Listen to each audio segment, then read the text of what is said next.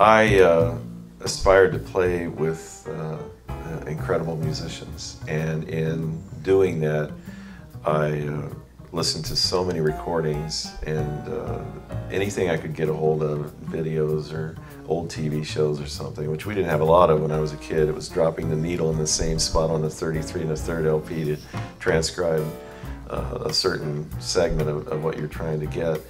I think you had to earn it a little more then than just have all the computer and the YouTube and the DVDs readily available.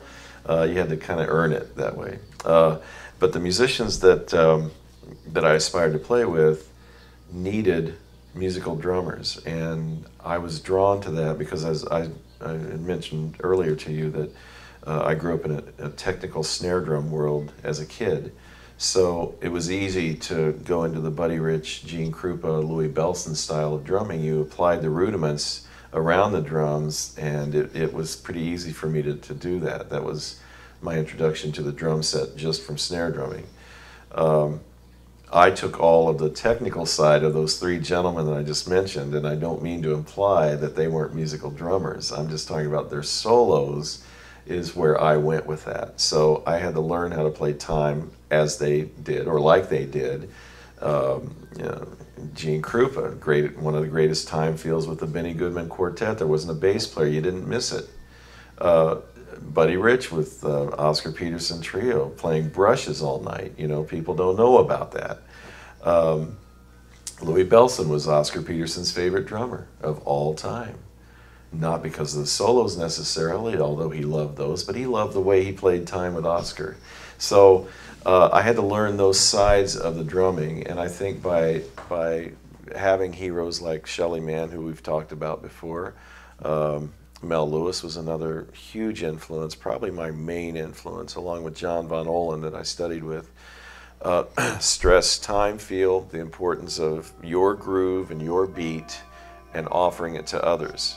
And whatever technique you have, use that technique to get your ideas out, your musical ideas out, not to sit down and do a rock'em sock'em solo and blow the windows out. So I think by listening to those early recordings and getting the mentorship from the right people that I mentioned led me to that path. And you said something, I'm not sure if you realize how deep that is of what you said.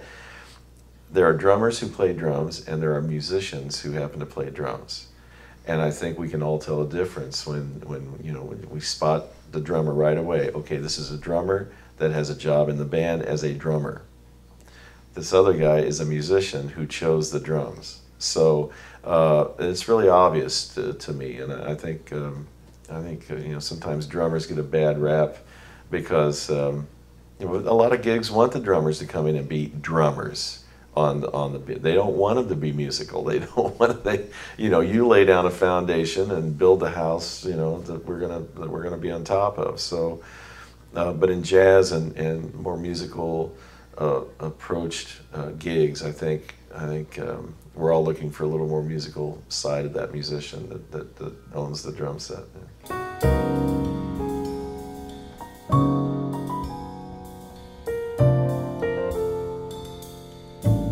Their influence on me was quite different from each other. There was a bit of a rivalry between them because of the studio work in the 50s in Los Angeles. And Shelley had just gotten off the Stan Kenton band, as many of the Kentonites did, and went right into the studio work. And before that, it had been all classical musicians. So here were road rats that had been on the bus playing Stan Kenton music, decided they could live in Los Angeles and be a part of the studio work and stay in one place, have a nice house and go to work every day and play pretty good music in the studio.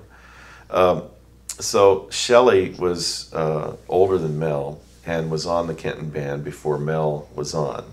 So there was a bit of I think more of a rivalry from Mel than there was Shelley, because Shelley was one of the top call drummers.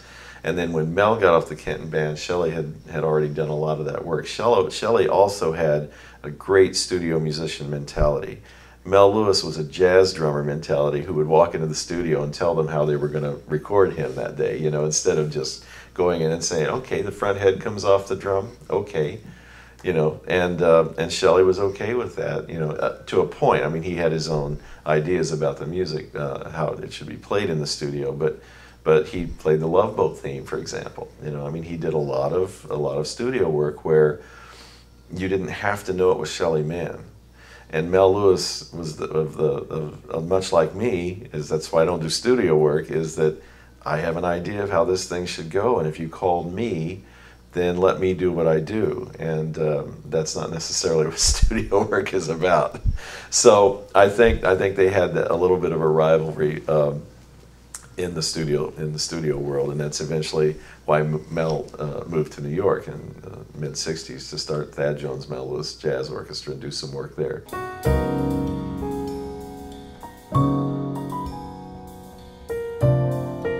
Shelley's influence on me came from his brush playing and his melodic drum solos. You could hear melodies that he played on the drums. His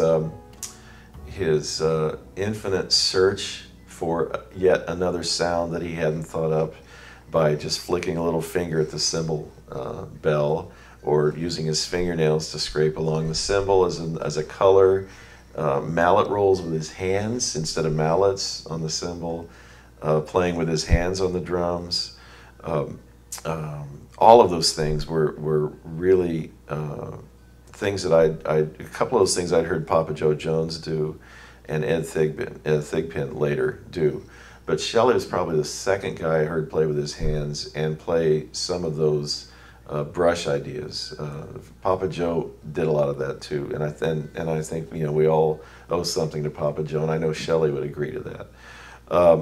I think being a versatile, this is true for both Mel and Shelley now, being a versatile drummer that you can be in a big band, or you can play in a trio, or you can play in a quintet, but you can do all of it and nobody will say, yeah, for a big band drummer, he's an okay trio player, or for a trio player, he did an okay job in the big band. You know, the drummer owns the band in a big band, period. Woody Herman told me on my first night, he said, don't forget, this is your band, pal. 24 years old, and it's like, but I don't want a band, you know. Tough. That was his lesson to me. This is your band, you can shade what you want and bring in the band when you want, set them up the way you want to. You're orchestrating from the drums for each section, so you have to think about, do I play a low sound to bring in the low bass trombone, or do I want to go the other way and have contrast on a high sound to bring in the bass trombone? These are all things that Shelley and Mel did just instinctively. They just knew musically that those were the right things to do. So I learned a great deal about that from both of those gentlemen.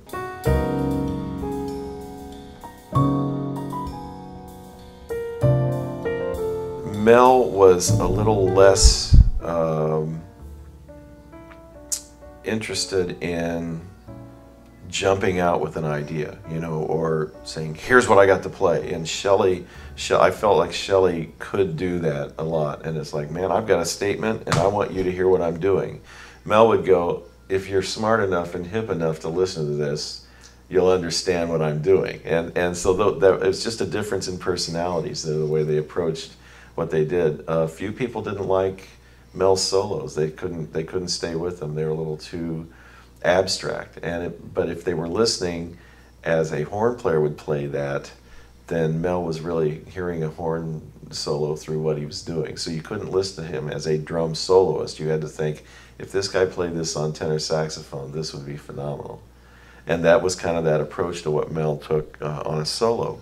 He wasn't into flashy paradiddles and rudiments. It was like, let me go blah, da da blah, ba boo be dum, da da da. And he told a story that way instead of he could do it, he chose not to. Mel said something interesting about technique also. Someone in a magazine article put down Mel's technique and saying Buddy Rich had the greatest technique in the world and Mel Lewis didn't. And Mel took offense to that, and rightly so.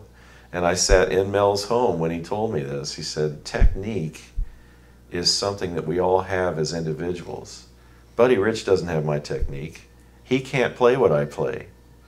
I can't play what Buddy plays. So Buddy's technique works for what he does, but my technique is perfect for what I do. And I do have technique, and he did. I mean, he had sort of a side-to-side roly-poly rub-a-dub motion, and Buddy came from overhead, and it both served them well.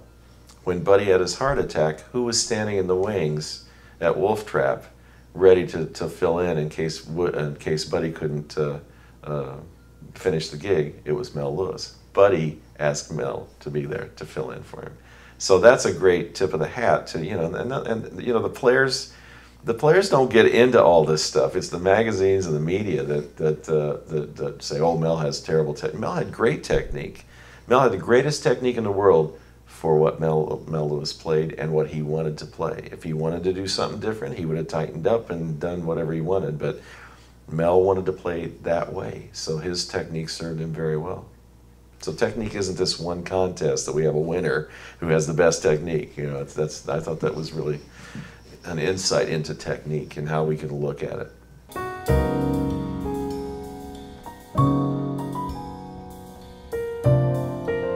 Mel's use of cymbals. John Von Ohlen told me once, he said, you know, you can kind of categorize drummers into being cymbal players or drummers.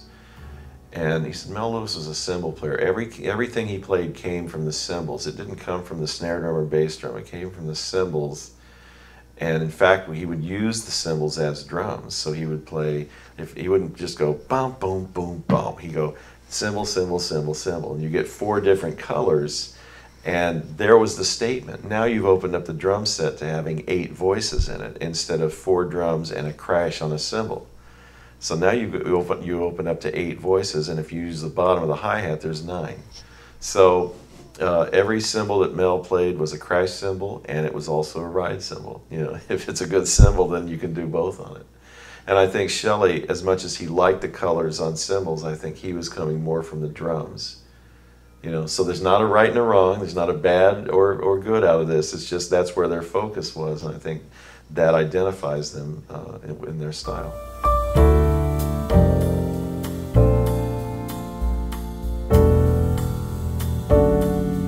I think it's accepted. I think you can look at any university now that has a jazz degree and the percussion majors. I mean, you can major in jazz drum set. You can walk out with a degree. So I think that in itself has said that it's an accepted instrument now.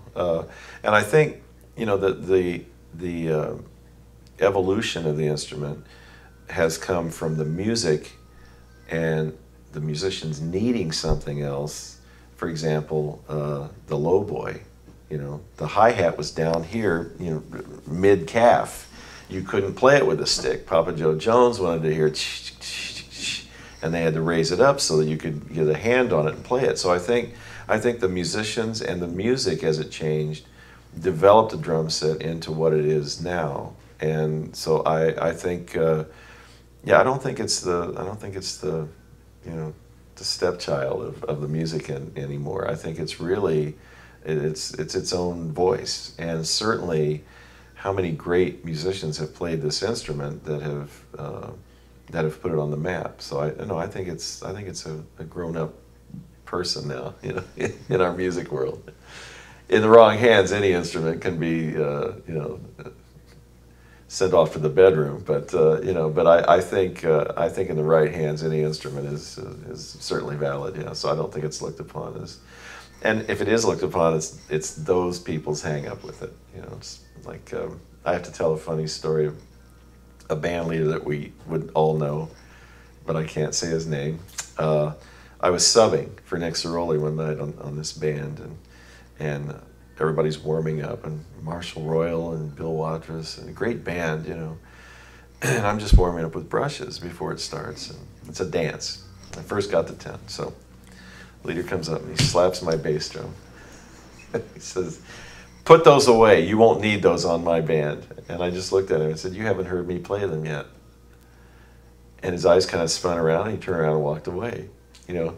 So I played him on one tune, and he never knew that I played him on that tune, you know. So, but it's just the, you know, our hang-ups as sometimes we look at, okay, there's 5 cymbals in that drum set. That drummer's going to be too loud tonight. You know, so we go in with these ideas that we're not going to like it before anybody even plays it. So the people who don't think that the drum set has become its own instrument and accepted, that's their problem. So you have to let the musician at least say, you know, let me hang myself here before you do it. You know, let me give me enough room to let me convince you don't like me. You know.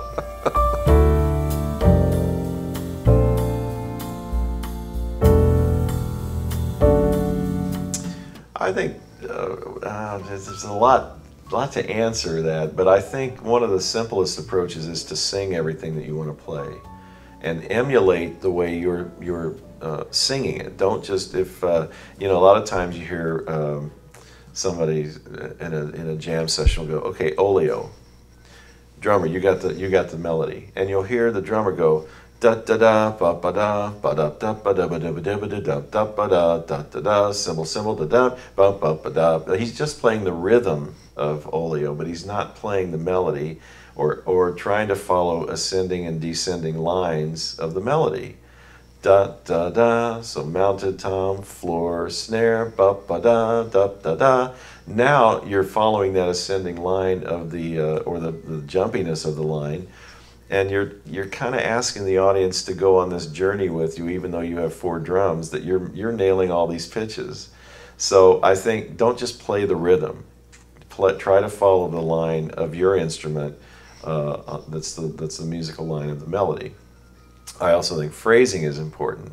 Not when you hear a saxophone player play a line, they're swallowing some of the notes. Not every note is the same volume, and drummers can fall into that trap because we're striking an instrument, so the stick height is the same on every. You don't have to do that. Ba boo da, ba boo da. So ghost that second note. Da, lower, you know, the lower volume, and play dynamics within your phrasing. If you're coming from a technical background with rudiments, learn to play those rudiments around a drum set like Philly Joe Jones did with the Charles Wilcoxon. You know, that was his man. So you play a Badham cue, then ghost some of those notes and crescendo through the end of the rudiment. And high to low and make it a musical phrase. And I always have to laugh when somebody says, "Was that a double paradiddle?" I go, "I don't know. Let me stop and yeah, it was, you know, but I didn't think of it as that. You know, I thought it was not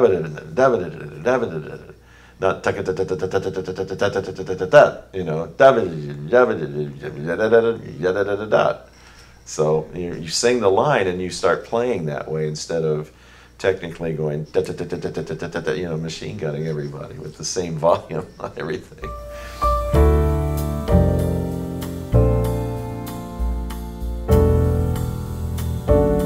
I feel like it's always changing because you are searching, and you're searching because you surround yourself with great musicians that you get to play music with. And if you're listening and you're smart enough to listen to them, then you're all on that journey together. And on any given night, that direction will go a certain way, and it perks your ears up, and you have to serve the music. You've got to meet the challenge of what the other musicians are doing. And I think that's one of the secrets is always play with great musicians, and they can be as good as you or better than you, but never play with musicians that aren't up to your standard, because they're going to keep pushing you without meaning to. I mean, you as a group are going to keep going, "Hey, well, we haven't gone here before, let's go here."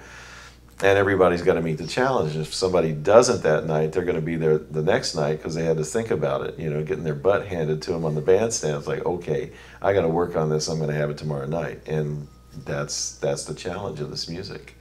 You never can get lazy in this music because there's always something around the corner that's going to punch you right in the nose. If you start thinking you've got it covered, look out, because the next 8 bars, something's going to nail you, you know, if you're playing with great players.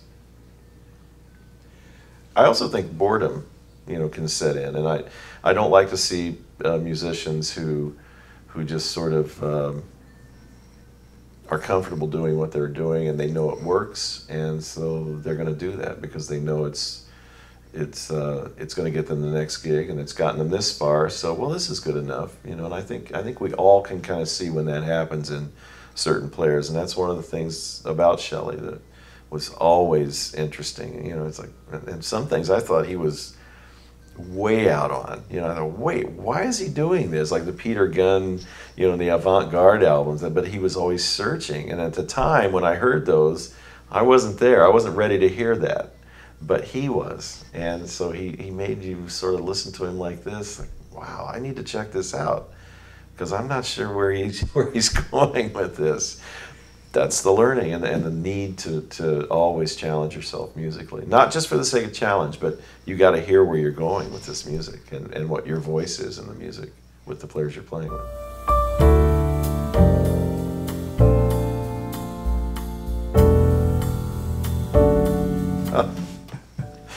He was, he was one of the funniest people I knew, and on the bandstand, I mean, he was serious. This is another thing I learned from him. He was serious about his music, but he didn't take himself too seriously. And I think that's a big difference. There are a lot of jazz musicians that I think take themselves way too seriously, and they forget that we're in the entertainment business. You know, for example, like we talked about before, that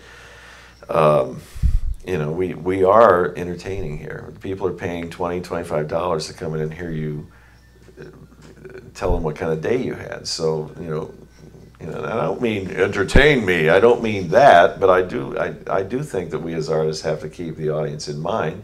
And what do I want to, if I'm in the audience, what do I want to hear next? What am I looking for next? Do I want a song in the same key that I just heard and the same beat and what, you know? So I think we have to keep that in mind as musicians, that these people came in to hear us, you know, and I don't want to dumb down, and I don't want to, if they've just been listening to top 40 radio every day, they might be out of luck, but maybe I can bring them into my world for a minute, and that's what they're in here for, and I'm going to keep them in mind while I play the music. I'm not going to turn my back on them.